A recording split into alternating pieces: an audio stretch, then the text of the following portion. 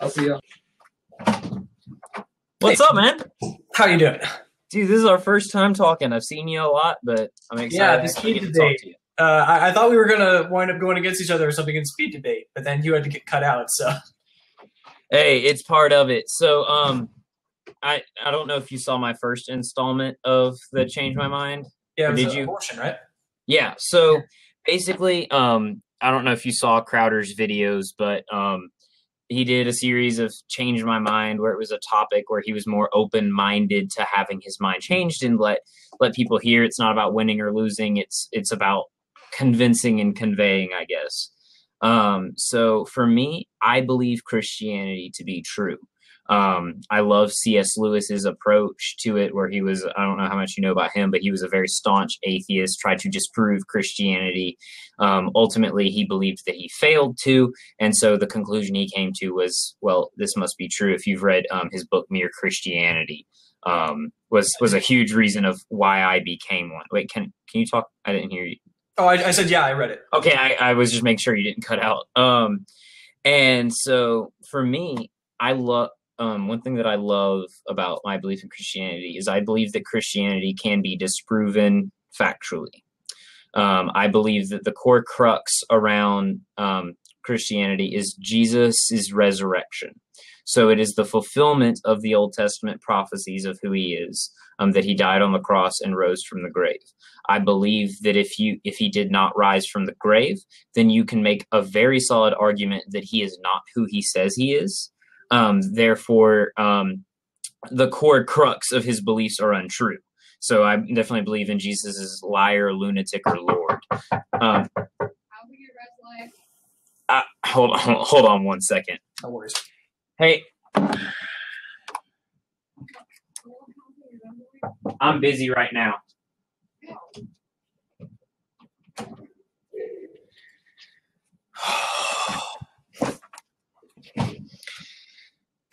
Gosh, can you hear me? Yeah. Okay. Yeah. Anyway, so the idea that Jesus is either a liar, saying he isn't who he says he was, he's crazy, he didn't know what he was saying, or he is who he says he was. And so that's kind of the core crux of my beliefs. I'm interested to see where you stand on this, and definitely like what your thoughts are. Sure. So I was Christian, both Protestant or Catholic, both of them, for the majority of my life. I'm not old. I'm 25, but I've only been an agnostic for about 2 years now. And for me, I'm not as much anti-theism or anti-religion as I would simply say if there is to be belief, there should first be enough proof. And so it's interesting that when you talked about C.S. Lewis and how he didn't find anything that disproved Christianity, I would actually say that he was looking at looking at that backwards. Because in order to put belief in something, you have to say, okay, there's reason to believe this. So the natural position would be to start with skepticism. So just so I'm confirming, is like the burden of proof lies on Christianity of proving its existence, sure, or not disproving it is okay. Right. Yeah, now I just want to make sure. On any religion that claims to be true, mm-hmm. you would have to show, okay, here are the fundamental claims that we make. And you mentioned one of them, which was Jesus, but there's actually two others. I'll mention that in a moment here. But so you would need to prove the fundamental claims of that religion, and you'd need to show what sets that religion apart from any other religions that make this similar sorts of claims. What is it about one specific religion that makes it accurate? So there are three basic claims that Christianity makes that I think would have to be proven true in order for Christianity to be true.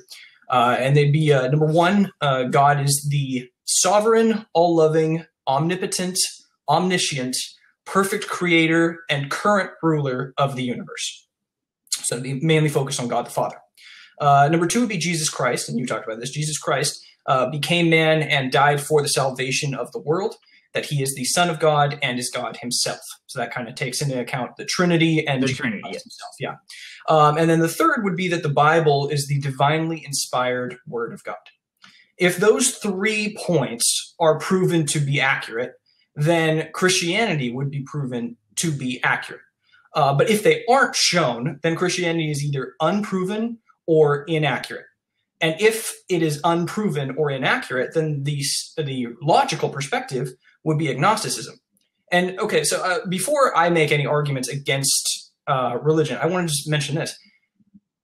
I would say if someone cannot prove to maybe not 100% certainty, but at least to a really reasonable degree of certainty that their claim is accurate, then the correct position would be agnostic theism.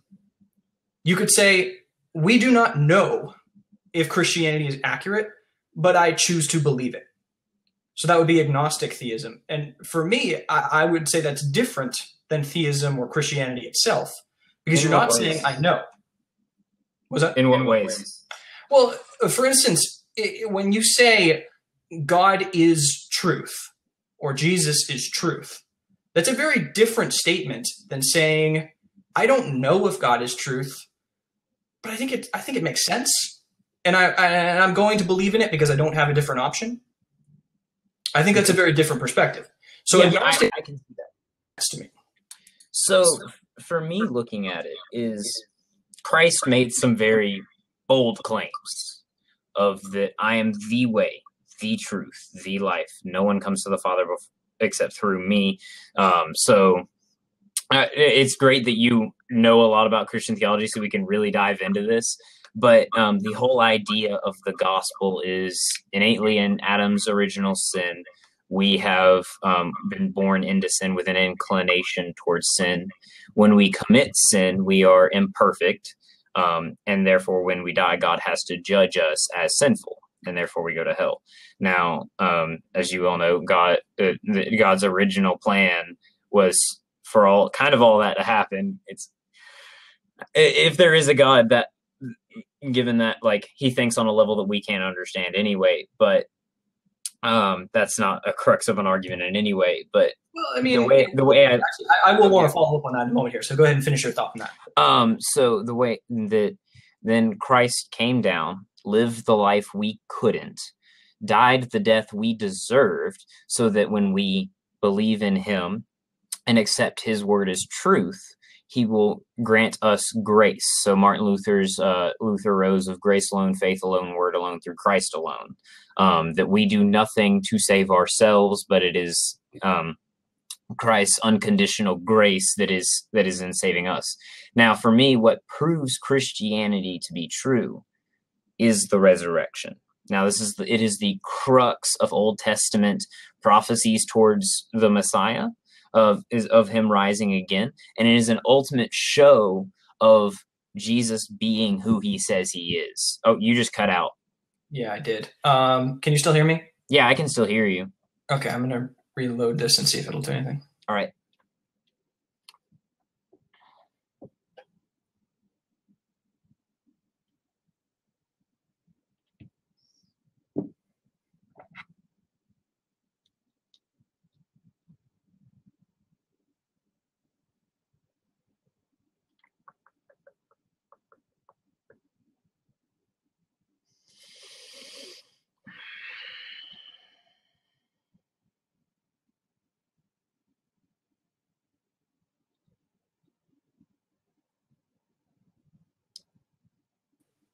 Can you see me again?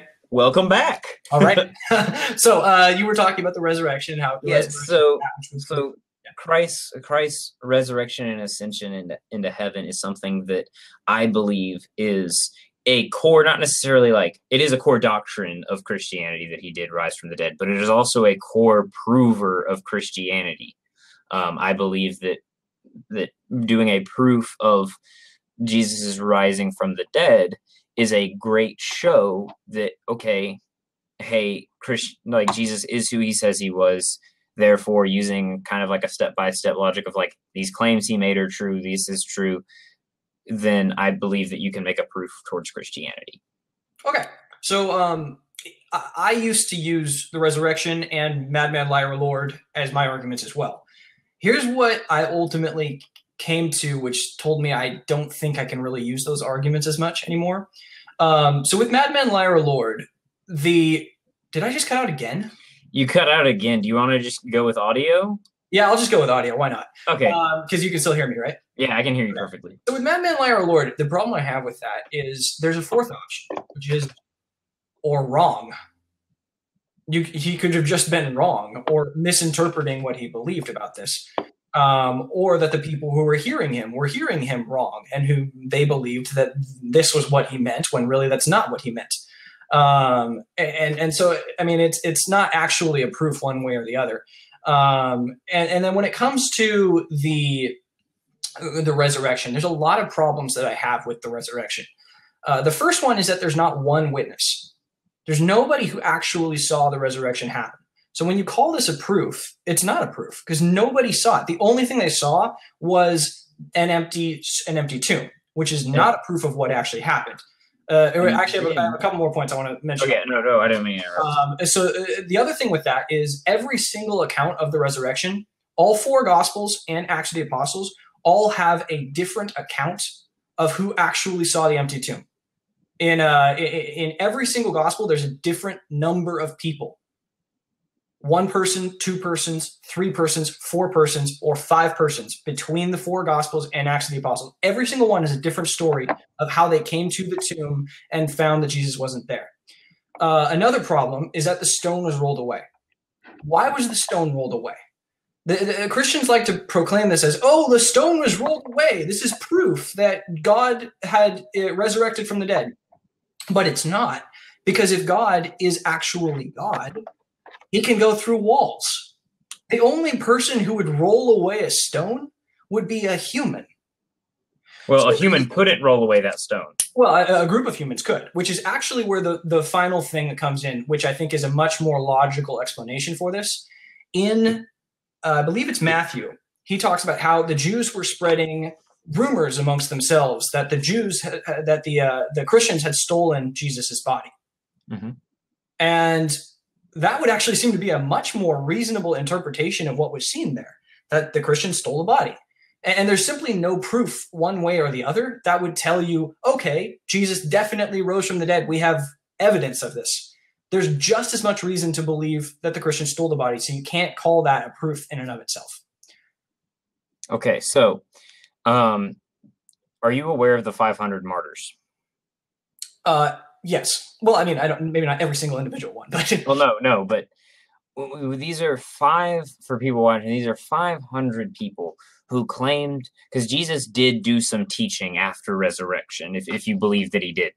So Jesus went around meeting with disciples, did some more teaching, and then ascended into heaven after he gave the great command, or the great sending of all of his disciples to go and make more disciples. Now, these 500 martyrs are people who went to very brutal and bloody deaths from the Roman government, proclaiming that they saw Jesus after his death. Now, there are many theories that try and explain why these people went to these deaths. My favorite, and I'm not saying this is a good one, but my favorite is the one they all had the same acid trip, and that one's a funny one. But a lot of the explanations are like Jesus had a twin brother that no one knew about, or Jesus didn't actually die, he was only mostly dead, the old Princess Bride joke, or things like that. And I have not seen a convincing explanation of who that person was that was walking around after Jesus' death teaching to people that knew him before his death and saw him after his death. What is your theory on that?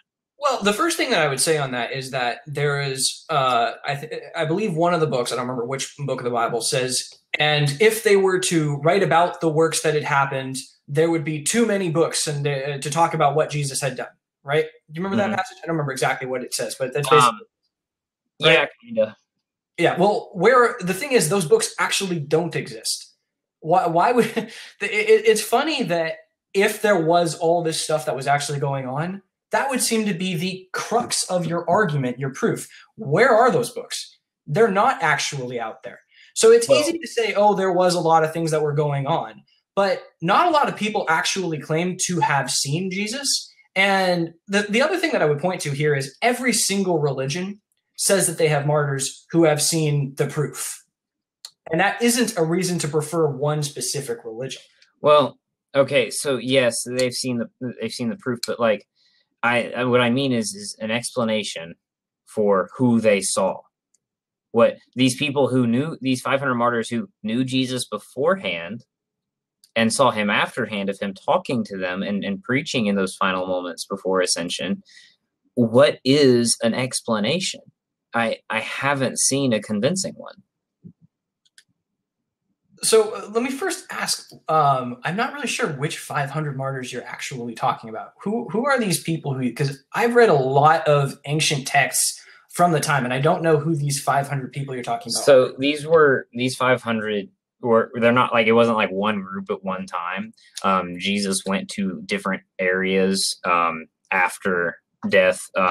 Matthew talks about it a little bit. The other gospels mention it too, but that they had seen him and like he spoke to them and he appeared to his disciples first, but then he also appeared to some other close followers. And then after, it was during that time of after Jesus' ascension, these people started proclaiming and going out with this great command. And the Roman government, of course, was persecuting these Christians. And there were around, it's not exactly 500, of course, but it was around 500 people who, went to their executions proclaiming that they had seen Jesus after resurrection. And that is what they went to their deaths proclaiming. And you see all the disciples doing the same and things like that. For me, seeing how effective Roman executioners were of Jesus was dead. I think we can all agree that Jesus died on that cross. Yeah, it makes sense because if a Roman executioner messed up an execution, he got killed. It was something that Roman executioners were excellent at being effective with. But the stone rolled away. I agree. God could have just walked through the stone, but it sets a better image almost. I think that, and then we also have to, one thing that I find interesting, I don't know if it's an argument, but most of the Gospels agree that Mary Magdalene was one of the first people to see the stone rolled away. And she was the one who went and made this account. Yep. Well, at the time, this is a very patriarchal society where women's word was worth a lot less. To say something wouldn't have seemed like a conclusive proof, so why would they claim that, right? What do you mean? For a woman for a religion to base its proof off of the testimony of a woman is not something they would make up because nobody would have believed the testimony of a woman, right? Yeah, that's kind of a huge argument. Is, well, they would have picked Peter or someone else to make the vision because the voice of a man at that time would have carried a lot more weight. They could have gotten the word out a lot better, and so I think that in and of its own is a pretty good convincer of it. But all right, so I will simply say that a lot of these things, I would agree that they seem like good possibilities. They make a lot of sense.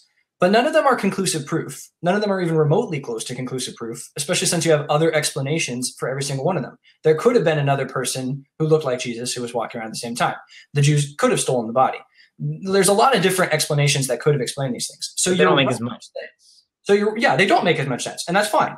I'm not saying it's wrong to believe in Christianity, but from the perspective of my perspective here of just agnosticism, it's not proof. It's a good thing that would say, okay, this seems like a reasonable thing to believe in, but it isn't enough to go, okay, this is truth, right? So the resurrection and Jesus itself is a good point and like a point forward, but it isn't enough on its own. So that's why I say that there are three things that would have to be proven. Yes. So you're God overall, Jesus, and then the Bible. So I want to just talk about God overall. Because God, the whole idea of Christianity is that he is all-loving, omnipotent, omniscient, and perfect. Mm-hmm. But the problem with that is that there are a lot of contradictions included within those things. For instance, when you talked about the beginning of the earth, when God created Adam and Eve, and that there was this plan for what was going to happen with them, right? Why, and I've asked this in a couple of debates before, but why would God have put the apple in the garden? God, with his infinite foresight, knows exactly what's going to happen before it even happens. Mm-hmm. So he very easily could have not put the apple there. But he did put the apple there, knowing full well that it was going to cause them to act. Mm-hmm. We could talk about like free will and everything, but the thing with this is immediate. He knows that immediately after, within a week, this is what's going to happen. Mm-hmm. So it's not like we can say God didn't set this up. He specifically set it up so that humans would fall, and so that we would then be in a state of sin for the rest of eternity. This also has a problem because we talk about hell. When people go to hell, hi, Terrence. Terrence is commenting. He says he has to do it. Watch. He's got to watch. Yeah. So, and I've used this argument to Terrence before, so I'm sure he's heard it before. But when it comes to hell, mm-hmm. God knows in advance which one of us are going to go to hell. But so you subscribe to the doctrine of predestination, correct? To a certain extent, it's predestination, but it's only predestination in the sense that God knows with his infinite foresight. It's not that he's making us go to hell because supposedly we still have free will and everything, but he also set the apple there so that we wouldn't actually use our free will. I mean, it's testy and everything, but the reason I want to mention the hell thing is simply this. If God knows before he makes people the ones who will go to hell, he should not make those people. When he does, he is creating people who will suffer everlasting torture. When Jesus was, when he was betrayed at the Last Supper, he said it would have been better that the man who dips his fingers into the cup, it would have been better that he had never been born. Well, Jesus is God. God already knows it would have been better for that person never to have been created. God is creating people who will suffer everlasting torture, and he knows that. It would be better not to make those people in the first place, or to make them better so that they don't make such decisions. And that's just my overall thing here. I think that it's possible that there is a Christian God, but I don't think we fully understand what's going on here if it is the Christian God. Well, I don't think we ever will fully understand, because at some level, and this is me kind of admitting that, is on some level we do not, if there is a God in general who thinks on an infinite timeline and things like that, he obviously thinks on a higher level than we can ever fully than we are capable of comprehending. So we have to accept that, but I'm not trying to use that as a crutch in any way. The way I look at it is Adam's fall. So God created man knowing we would fail. I agree to that. I think God definitely, he created man, and he knew that we would sin and we would fall. But he wanted life to be created. He gave us the choice. We made the choice. The Adam's choice is on him. It's not on God. God put the Adam and told him, don't. Adam could have, because he had free will, more so than we do at that time, because of the curse that befell on Adam. He had more free will than we do to not eat of that fruit. Well, actually, let me follow up on that. Absolutely. If you make a thinking robot, or if you make something with emotions and everything, and it can think for itself, and you make it in a way that is so flawed that it's going to do bad things, you did not make man inherently flawed. What? He did not make man inherently flawed. He made them within 10 minutes, they were going to be inherently flawed. I mean, seriously, God knew exactly what was going to happen immediately. So he didn't make them inherently flawed. It's just a technicality that says that he didn't, because they hadn't eaten the apple yet. But it was within a couple days that they did. Yes, but he did not make them. So here's the thing. God, Adam is definitely the original definition of a blank slate, of he is who he makes himself to be. Now, God did not make him eat of that fruit at all. He did not force him to do that. God had made him better to the point where he would not have chosen such a thing. What? But God makes us with our inclinations. He could have made Adam and Eve in a way that they would not have been so inclined to choose sin. So well, he made them with no inclination. He made them with no inclination. The Bible, Genesis, is very clear that they were created perfectly in the eyes of God, and that they did not have the inclination towards sin, but they chose sin. So right now, humanity has an inclination towards sin. Of like, it's kind of like biblically, it's kind of like a ramp like this, where like we can choose good, but ultimately we have an inclination towards evil, that original depravity of man. Adam was not born with that depravity. He was not created with that depravity. He was created with the free will to choose sin, but he was not created with the inclination towards sin. The Bible makes that very clear. But he did have the inclination towards eating the apple, which God could. He chose to eat the apple, but he did not have that inclination towards sin because if you look at it, Satan interjected himself and convinced Adam. Now, okay, why did Satan exist? Why did God make Satan? Why would he make Lucifer? That's something that I will never understand. That doesn't seem like the idea of this all-loving, all-perfect God. Why would you create the being who is going to tempt all of your creation and take them away? Why would you do that? Especially since Satan fights with God's angels and takes half of them away. God knows that. Why make him in the first place? That's just a terrible way of designing it. Again, I don't really have I want to be honest with you. I don't have a true counter to that because I don't know, and I don't think either of us really have an answer to that. No. I think we have conclusions about that, but I don't think we have an answer to that because at the end of the day, like we will not have all the answers to that. I agree on that. So I'll definitely concede that to you. I guess the way I look at it is when I look at what we have done, like it, I'll let it go to you. I'm gonna need a second to think. No worries on that. Terrence is my Cliff Notes version of the Bible. But here's the thing. There can be explanations for these things. And one of the explanations is simply this. We do not know the mind of an infinite being. Yeah. We can't know the mind of an infinite being. And that infinite being is necessarily beyond anything we could comprehend.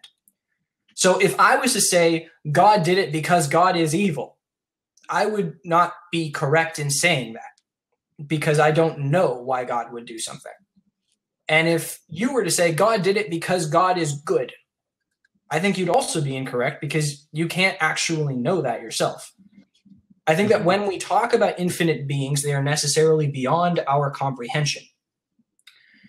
But if that is the case, then I don't think there is enough evidence for us to say, this means God is good. This means everything that Christianity claims is true. We can say that seems like a possibility, which would be agnostic theism. But that's very different than the idea that God is necessarily proven and that Christianity is necessarily proven. I think that ultimately gets into, and we can get into, the Holy Spirit and how the Holy Spirit, as the Bible explains, works within us. So John Piper made some good analogies to the Holy Spirit as something that lifts our blinders, that because of our innate depravity, we are incapable of seeing truth or biblical truth. But then when the Holy Spirit is filled within us, it kind of lifts those blinders up, and then we are able to see truth, and then we accept truth. So I think on a level, I genuinely believe that the Holy Spirit is real, and that the Holy Spirit, it has shown me truth that I can't explain. And so I think there's also a supernatural element to this that is important to belief. And I'm interested to see your views on agnostic theism, how you view the Holy Spirit. Yeah, no, good question. I would agree that there probably, well, here's what I would definitely agree. There are things in this world that are beyond our understanding. a very good explanation of that would be that there's a spiritual realm. And I think that every single religion, to a certain extent, has some piece of that spiritual realm. That's why you see miracles in every single religion, not just Christianity, not just Buddhism. And certain religions access different elements of that spiritual realm better than other religions. And Christianity is one of the better ones that seems to have a lot of these martyrs and a lot of these miracles that are going on. But they don't have all of it. There are a lot of problems and contradictions that are still involved in Christianity, and there are a lot of problems and contradictions that are still involved in Buddhism or in Mormonism or in Islam or any other religion. Mormonism is its own, to me, it's in its own realm. Yeah, one of my Mormon friends is he keeps trying to get me to read the whole Book of Mormon, because I've read the Bible a few times and I've read the Quran once, and he's like, "Now you got to read the Book of Mormon." I'm like, all right, eventually. But anyway, the point is there's different ways of tapping into that spiritual realm, and perhaps the correct answer to that is that it's the Holy Spirit, that the Holy Spirit is guiding us on this path. Or perhaps it is a different religion's interpretation of how to access that spiritual realm. The point is, I think that if there are things in this universe that are beyond our comprehension, we can't claim one individual religion has all the answers, especially when those religions have many contradictions within themselves. So I think that we can. I think that I believe that religion is an objective thing. So like either Christianity is true or it is not. Either Islam is true or it is not, because they in and of themselves make very exclusive claims. So Christianity, you have Jesus saying that he is the only way to salvation. Islam, they say a lot of things in the Quran. I've read it as well. And so they talk about theirs being an exclusive way to salvation. Judaism talks about it being an exclusive. So when every single one of these religions are claiming exclusivity, I think on a level, well, then yeah, one of these has to be true. And so I think for me personally, when I became a Christian, I weighed different religions and I looked at founders of religions and doctrines and things like that. And then I logically came to like, well, I don't think that there is no God, because that doesn't make any sense to me. And Christianity meets standards that make sense for the most part. Like if you look at like the life and teachings of Jesus versus the life and teachings of Muhammad or the life and teachings of Joseph Smith and things like that, and there's a huge different character. Jesus is very different from those other people. I mean, yeah, I would agree. I think that when I read the words of Jesus, I mostly have a positive opinion of anything he says. That being said, if you read the Bible and just listen to his points, he doesn't actually say a whole lot. There's not actually a lot that Jesus, as quoted in the Bible, actually says. Basically, it comes down to love others and give up your worldly possessions. And basically, all of his points stem from those 2 points. It's like when he was asked about the most important commandments, and he said, like, honor, love your neighbor as yourself, and then also like have no other gods before me. Right. Yeah. And to a certain extent, I think that that basic frame of mind is kind of what all of his points come down to. And they're good points. And I think that what you see with the works, or at least from what we know of Jesus, he appears to have been a very good person. But I find it difficult to say that we as humans can say this is true. We might be able to believe something is true, and that's why I don't mind when Christians say, I believe this. Mm-hmm. I have faith in this. I don't mind that. But what I do have an issue with is when any religion says this is true, as opposed to them saying, I believe it's true. So I do not take issue with that. Because again, I believe that it either is true or it isn't. So logically, if you think it is true, you're going to say it is true. I like the wording of I believe this is true because it opens more conversation. But ultimately, either Christianity is true and the claims that Jesus made of him being the way to salvation is true, or it is not true. That has to be weighed on a level. So I do not take issue with Christians who say, I believe Christianity is true, because it either is or it isn't. Well, I mean, there's another alternative there, which is that it could be part true. There could be elements of it that are accessing the truth, and that the truth itself would be greater than just what any one religion is saying. And well, yes, but if we're talking about exclusivity, Christ claims to be the truth. I'm the truth, the way, like Christ claims to be the truth. So either he is the whole truth or he is not the whole truth. If he claims that he is, you have to take that claim and weigh it. if it is proven, that would be where we come back to the human mind. What is possible to know with the human mind? And through the human mind, we cannot know that which is infinite. We can only know that which is accessible to a human mind, that which is logical, that which is provable. Mm-hmm. And I think both of us have already mostly agreed. I mean, correct me if you disagree with this, but I don't think we can prove the truth of Christianity as much as we can prove that it makes sense. So I can agree to that to a level. So I believe that, like, logically, we can make a good case for Christianity being very plausible. Sure. And then I think that the Holy Spirit, like, we get here on the level. And then with Christianity being it, like me believing it is true, then the Holy Spirit comes for this other way and takes us to that faith gap. So that, like, there is an element in every religion that comes down to, okay, we can't understand this, so there is faith. I have faith that it is true. And that's not for me using it as a crux or a crutch on this. It is me simply saying, well, there is a certain element that I will never understand, so I have faith that it is true. Okay, so that to me sounds like you're describing a certain level of agnosticism. So on a level, like, yes, there is a level of me not 100% knowing.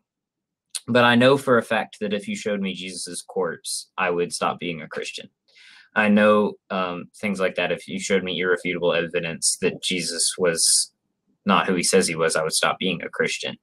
So I believe that Jesus is who he says he was, and I believe this is true. Now, there is a certain level that I don't understand and I don't know, but that doesn't mean I don't take it as truth. I think that's fair. Yeah, that's fair. I like that you establish that there is something that could have been shown to make you disbelieve it. Because I know there are certain people who will just believe. It's just faith, and that there's no level of logic involved. I had an old pastor that says, if you gathered all the Christian, like old theological giants in a room and you were like, here is Jesus's corpse, here's all the evidence that it is Jesus's corpse, they would all stop being Christians. It makes sense. If you have proven me that Jesus hasn't risen from the dead, he wasn't who he says it was, why would I believe this man? Either if he was wrong, either if he's a liar, lunatic, why would I believe that if he was wrong? Yeah, no, that's definitely fair. So I could go more into the different contradictions that I see in Christianity itself, but I mean, I don't think we really need to, because just as a general overview, I think that it's fair to believe in a religion if you can establish a good logical case for it, and then proof only gets you so far. Because of the human mind, we are limited by our finite being.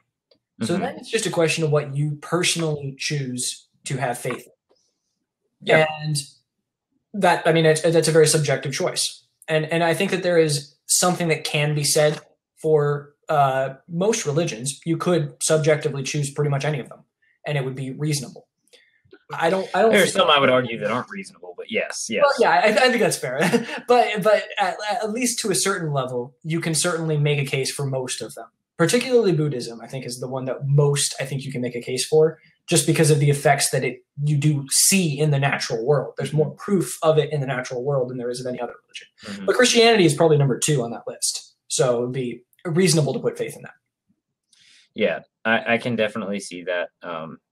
For me, it's just there have been so many things that I cannot explain in my life, and so many things that I've seen of either me and this is just very personal. This isn't even an argument. It's just I have seen so many things in life where I have called onto God for help, and then I have been enormously blessed, or I have seen people healed, of diseases that doctors couldn't have been able to cure.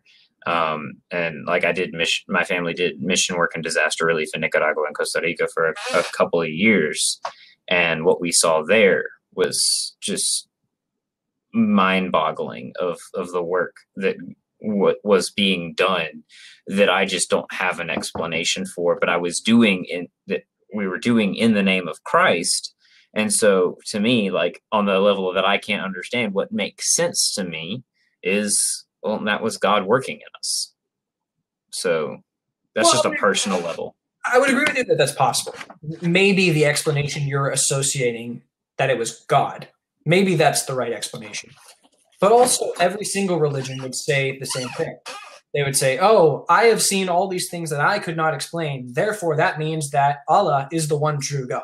Which is why I don't use it as an argument. Right. Yeah, no, I understand that. But the other thing that I would say about that too is that you're not associating any of the times you prayed and it didn't work.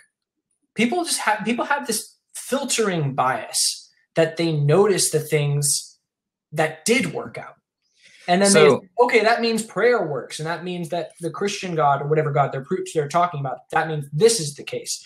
But really, if they were actually like being objective about it, you would find that the majority of the time when you pray, your prayers are not going to be answered. And that a few of the times when they are answered, it just seems so important. So the question is like, just looking at from like doctrinally Christianity, are we praying for the right things? There are times where like I've prayed for all lays or things like that. Well, that doesn't make sense for God to give me that. That's not. I think God answers our prayers. Christianity when it aligns with His plan for us. Of like, if He's like, no, I don't want this for you. I want this for you. So I'm not going to help you down this path that I know isn't right for you. I'm going to help you down this path that is right for you. I think that is ultimately answers the question of like, well, why didn't this prayer work? It's because, well, that wasn't what you needed. It's like, in high school, I wanted to get an internship in engineering to like decide if I wanted an internship. And so I worked very hard, but I also like prayed of like, God, if this is your will, I'd love an internship. And I got one, and then it got taken away from me. Because like they couldn't hire minors with their workman's comp. And I was like, okay, well, why? I find out later that the company was going under. And then I got another internship, and that one went south. And then I got another opportunity for an internship with a company that did work out. And then I found out another kid that did get the other internship, and he was working in very horrible conditions, and I ended up with a really great spot. And so I'm not saying that it was God, but like for me, it was like, okay, this prayer wasn't answered. This prayer wasn't answered. And then I come to find out that, well, those things would have been very bad for me. So I guess that is my answer to like why we don't have prayers answered. Yeah, but God already knew that. He's always known that. If God is who you and the Christians would say He is, with His infinite foresight, He already knew exactly how it was going to turn out. And that's the thing. There's a certain inevitability to life if there is a perfect God.